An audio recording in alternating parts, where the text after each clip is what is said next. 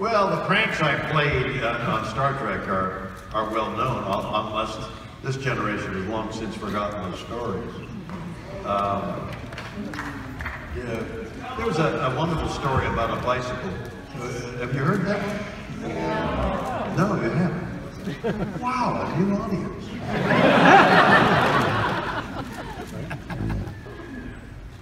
We shot stage 26, 27 to start.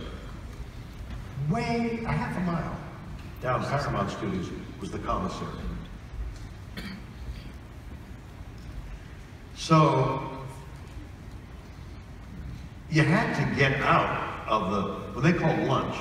Everybody had to go fast to the commissary because they would line up, and lunch was an hour. By the time you got to the commissary, the time you got your food, the time you ate and got back was an hour.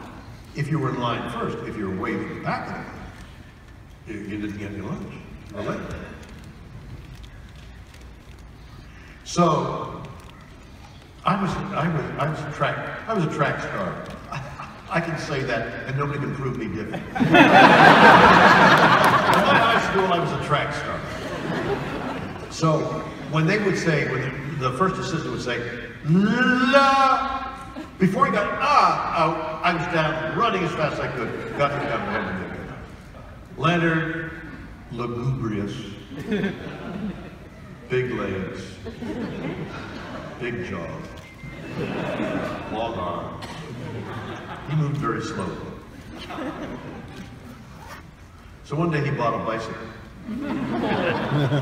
And he jumped on the bicycle and he beat me to the commissary.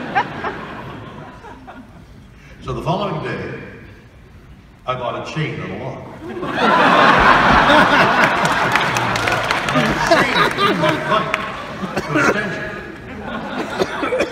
I run out, he gets on the bike, he says, "Shatner!"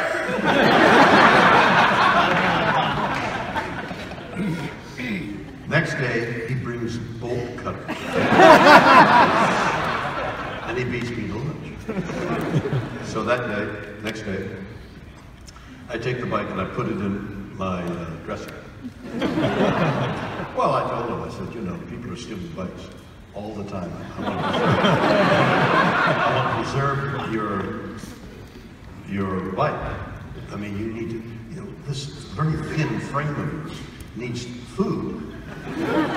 And you got to get some food. So I put the bike for safekeeping in my dresser. He runs to my dressing room. I love Dobermans. I've had Dobermans, 1, 2, 3 Dobermans at a time in my house over the last 60 years. I've been brought up on Dobermans. Got Dobermans right now in my house right now. And the dog attacked me. I said, I didn't know, right? I just put the bike in there for safety. I didn't know the Doberman would be territorial and try and bite you. So it ended. I put the bike up on the lighting guys helped me put it way up on a lighting platform, and they shone a spotlight, and I said, Leonard, come here, my buddy, come here, my friend. I want you to raise your eyes to the stars.